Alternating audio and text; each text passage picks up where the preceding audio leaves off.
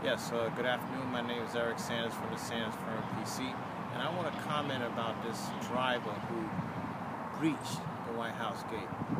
Unlike the way the Marion Carey story was handled by the mainstream media, you barely heard anything about this gentleman breaching the White House gate. The difference here is this gentleman actually drove behind the motorcade where they had the presidential daughters in the vehicle and actually drove onto the White House properties before he was stopped by the Secret Service. Now, it's interesting how the way they handle this case as opposed to Marion Carey. In this case, this Caucasian male was able to drive onto the property. First of all, he wasn't even stopped in the first place at the gate, and then he was able to go into the property. He was stopped in the company line, at least the government line here is that he was lost and confused, although he was a United States Treasury employee. Contrast on how they handled the Marion Carey case.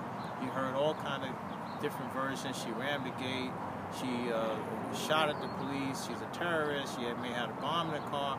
They didn't even give her the benefit of doubt like they gave this gentleman. Meanwhile, Marion Carey didn't even go into the White House grounds or even breach the gate. What she did is she made a U-turn.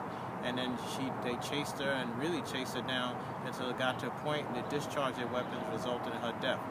Now, no one's really talking about that much, but you just look at the way these two cases are handled. One person was a person of color, and the other person was Caucasian. Now the question arises, did race play a factor?